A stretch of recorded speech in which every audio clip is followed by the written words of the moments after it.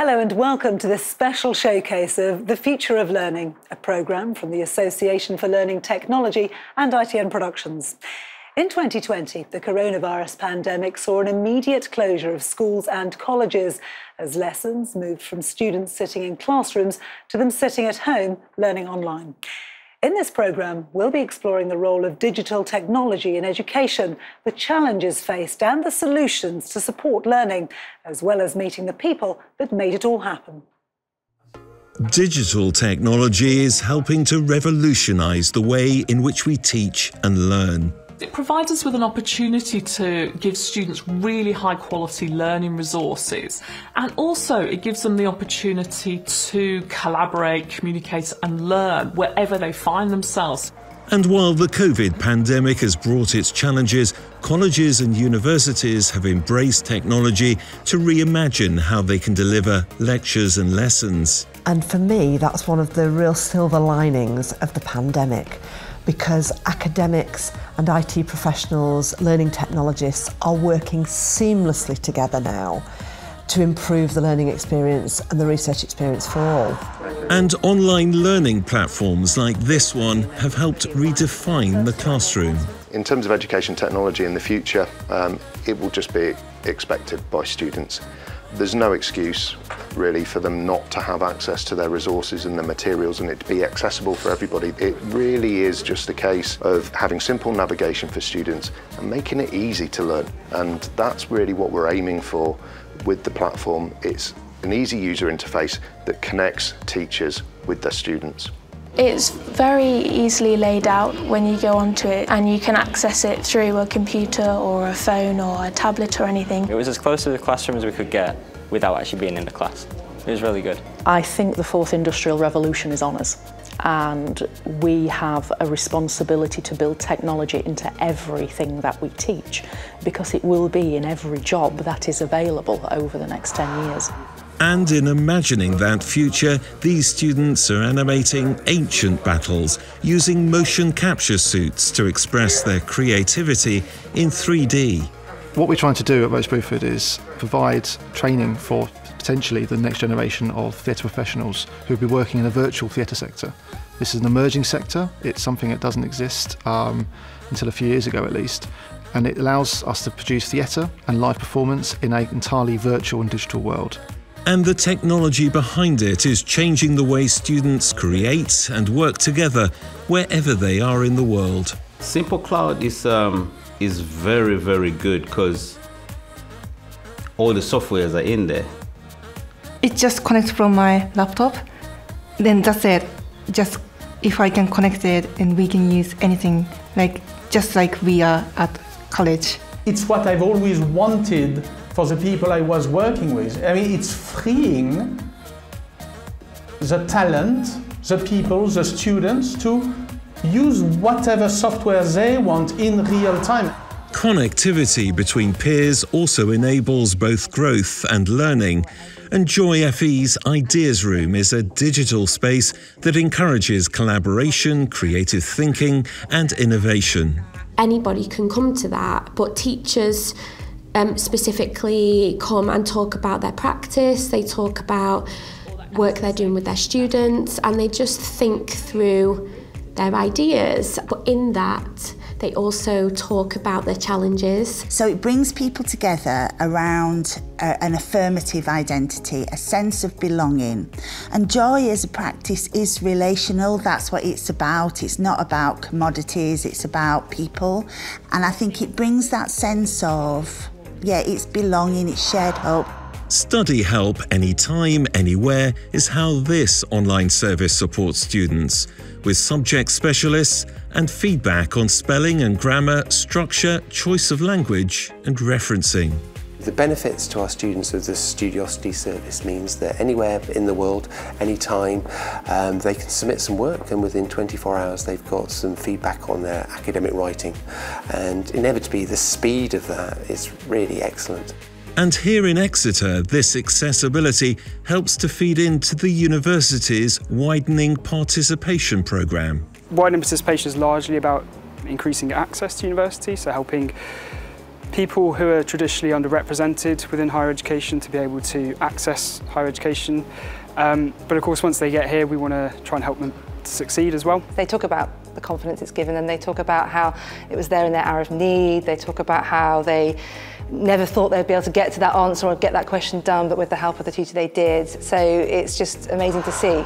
Another online learning platform supports students to access crucial course material from publishers and tailor it to their own requirements. Students can go in there and make their own highlights, make their own notes. They can also have additional functionality like read aloud, so they can learn and listen to their content no matter where they are, both online and offline.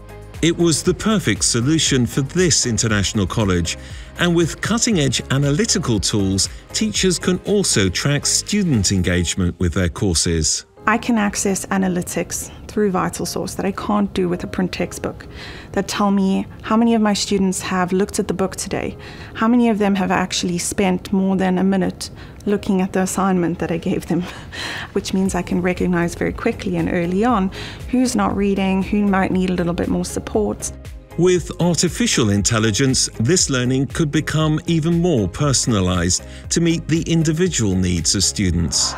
And at the University of Law, their future academic model also embraces technology to enhance a more positive learning experience for their students. What we're doing is we're making sure that the technology is at the centre of it, but it's actually student focused and allows the students to customise their access, but they'll customise their engagement with others at the same time. Part of the model is the Digital Academy with its intensive one-to-one support.